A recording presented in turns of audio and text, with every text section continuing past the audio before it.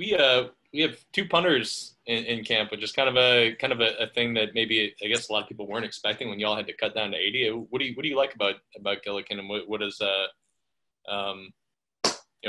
having a guy to give Thomas and Will some rest whenever they need it?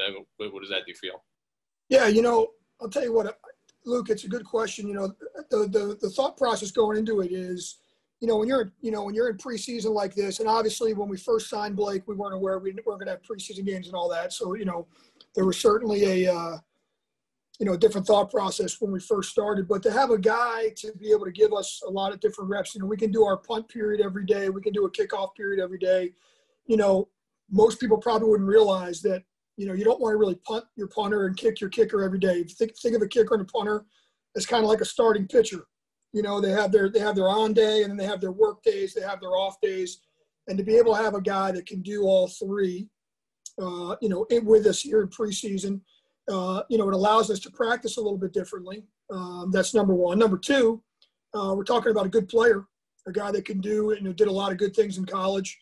And then thirdly, we had some background. Phil Galliano obviously was at Penn State with Blake, and had a little background on the player, and so we felt really comfortable. It can we could take more advantage of some of the off days. Here's a guy that can, really he's a jack of all trades. He can punt, he can kick off, he's a good holder, and so we can get a lot of group work. And for example, if it's a day where Tebow is down, we could still have a punt period. We could still have him go in there and hold field goals, so on and so forth. And not to mention that he's doing a good job as well. So all those factors kind of played into it. And I think having an extra leg, I've always been a big fan of having an extra leg this time of year for those.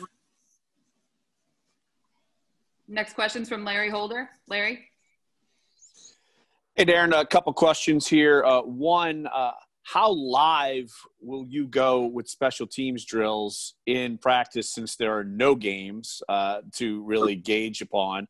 And then how much does training camp really take away from throwing Taysom Hill into special teams, and how do you balance that dynamic? Yeah, sure. I'll answer the first part. I personally, maybe I'm selfish, a little biased, but I think these no preseason games affect special teams the most. Right. I think because the evaluation of the younger players, on a team like ours where maybe you have a veteran team where you're trying to really find those last, let's call it, 45 to 53, player 45 to 53.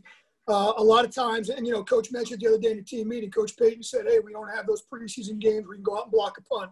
Or like Deontay last year, return a punt for a touchdown. And so we're trying to create as many competitive settings in practice as we can. And so I'll give you an example. The other day we did a quote-unquote live punt versus punt return drill where we had the gunners versus the jammers, the inside guys.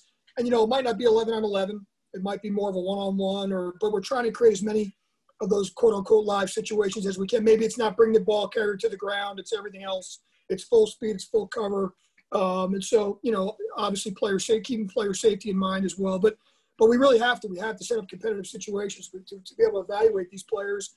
And, let's be honest, a lot of these rookies have never done these jobs before. The punt game is totally different in college. Even if they were on the punt team, the rules and everything else, it's a really different play.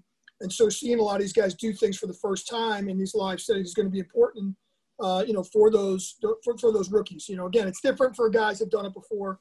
Even guys coming from other teams, we have a good background on a lot of those players. But for those rookies, man, I'll tell you, it's really, really important. The second part of the question with Taysom, there's always a delicate balance with a player like that. He's kind of a unicorn because, he's taking snaps at quarterback and he can do so many different things. And so I think the benefit we have going into this year, last year was my first year trying to get to know him a little bit and the different roles he was going to play. I think now that we're kind of in act two, if you will, with me, I have a really defined role in my head, and so does Coach Payton of what Taysom can do. And so, maybe he's not getting as much practice at it or at different things, but he's still there. He's still in the meetings. He's still repping things. And again, maybe some of those younger guys are taking some of those reps away so we can evaluate some of those guys. So it's definitely a delicate balance. I think the more we go closer to game one, the more we put on his plate. But, early on here, I think it's good that we've he's been through the cycle. He knows what to expect, and same thing for me. Next question's from Amos Morale. Amos? Yeah, kind of following along those lines, you mentioned the delicate balance and trying to create these live situations in practice because of no preseason games. Does that affect the personnel you get to use in practice? Because, you kind of got to be careful, and also, you are trying to see more live situations. It's a really good question because, again, I'm probably the biased answer and the selfish answer. I think going from 90 to 80 players it really affects the special teams coach as well, because usually those 10 players that, we just, had to release, getting down to 80, a lot of those guys were trying to make the team on special teams. And so you're trying to evaluate those guys. So knocking down from 90 to 80 does affect the way you practice for sure. Maybe you used to rep, for example, we would rep 3 groups and instead we're repping 2. And so it definitely 100% affects the way we practice. No question about it. On the flip side of the coin, it's a benefit to the guys that are here. We're able to evaluate them a little bit better. But again, you got to be smart on the way you practice. We can't go out and practice live reps every time. We can't have a full cover of every kickoff. So we got to kind of shorten the field, do some individual drills, some technique work. And so that's, it's kind of created a new kind of process for us as special teams coaches. But again, I would say it's a double-edged sword. It's you have to change the way you practice, but at the same time, the guys that are here are getting good quality work. Maybe the quantity, not as much. Next one's from Catherine Terrell. Kat? I was curious, with some of these unknown guys, how do you, gunner for a specific example, how do you choose your gunners? Is it a pure speed thing, or is there some other quality that kind of makes you want to try them out there? You know what, Catherine? I've had a bunch of different body types in my career that go out there. I've had small guys, bigger guys. I mean, certainly speed is a factor. Usually, if you don't have, high-end speed, it's usually now you're looking for a bigger body that's going to be able to defeat blocks.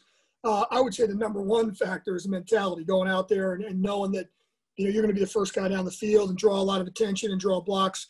I could talk about the gunner play for a long time because it's something I'm passionate about, because we spend a lot of time working on technique. There's a lot of rules that people maybe not be aware of with the sideline and staying in bounds, running out of bounds, when you can go out of bounds, using the sideline, how you have to re-enter the field.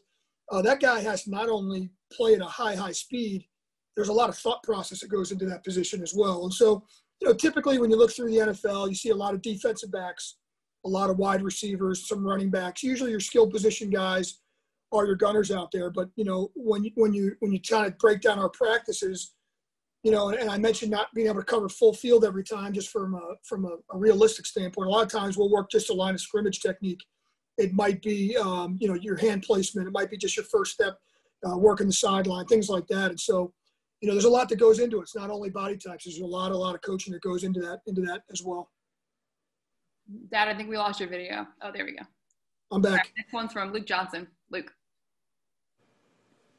Darren, this is going to kind of require a little bit of a leap, an assumption on my part, but I'm assuming that you're getting some work with Joe Bocci. I'm just curious what your early impressions of him are. That's definitely not a leap. Come on, I thought that was going to be a much bigger leap than that. Hey, listen, if you're an undrafted linebacker in this league, you have to make the team on special teams. That's not a secret. So, I think that all those guys. We have a young linebacker group. You got some guys that first and second year players in that group, and so it's going to be one of the battles that, to be honest with you, as we move forward here, that I'm really keeping an eye on. And Joe's right in the mix. Joe was a very, very productive defensive player in college. A lot of ball production, a lot of tackles, always around the football. The one thing that, he's a player I watched as a possible late round guy and a free agent. And the one thing that stuck out to me all the time was how well he tackled. And it was a good open field tackler, always around the ball. And I think, if I'm not mistaken, if he didn't lead the Big Ten, he was certainly up there in the Big Ten. You can correct me on my stats, but he was up there in the Big Ten in total tackles. And so he's a guy that kind of, with the rest of that linebacker group that is definitely going to be in a competitive situation, but he's right in there in the mix. He's working on every single special team right now. And, so far, obviously only first couple days in pads, but so far so good with Joe.